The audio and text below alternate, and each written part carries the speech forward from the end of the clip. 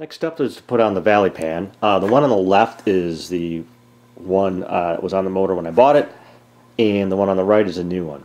And the reason for the new one is because, if you remember, this is a DOD motor, so it has the solenoids and stuff to basically turn the valves on and off through some special lifters. So if you look at the bottom of this one, that's all the solenoid stuff, and the bottom of this one doesn't have any of that because I've gotten rid of the DOD. Installation is pretty simple. Basically, put your gasket down and then put your cover down over the top of that. All these holes or ports you see, that's where the oil comes up for when you use the DOD cover. We don't need those. So that's why there's on the bottom of this one, there's all these O-rings to close those off. So it's very simple. Basically put it on, it only goes one way, and torque the bolts down to 18 foot-pounds.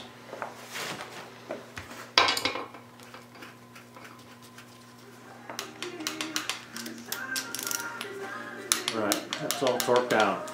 Next thing I'm going to do is I want to cover up these intake ports here with some tape, just to make sure I don't drop anything. These are the valve covers. There's a rubber, basically a rubber seal. I bought new ones that seals it off. They're sort of pre-formed. You can see these areas that are notched in there. So basically, just be self-explanatory. You just got to get it pushed in to a groove that's on there, and then just keep working your way around. So just keep pushing it in, it'll go in.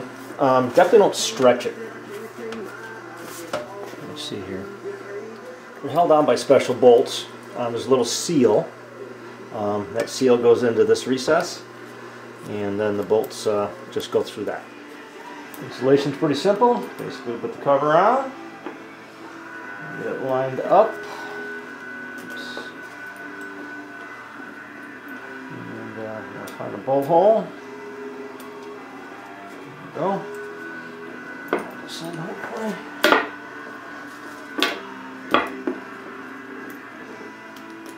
There we go. These are torqued down to 106 inch-pounds. Go ahead and put the motor mounts back on.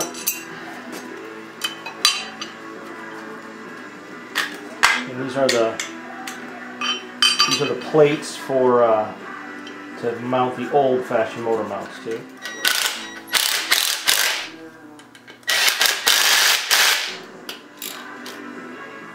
And these are actually the motor mounts. Again, these are this is the old style that was on the car, and that'll mate to the frame.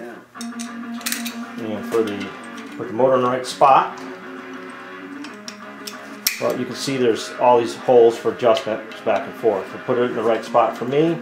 They're all the way forward, I believe, if I remember correctly.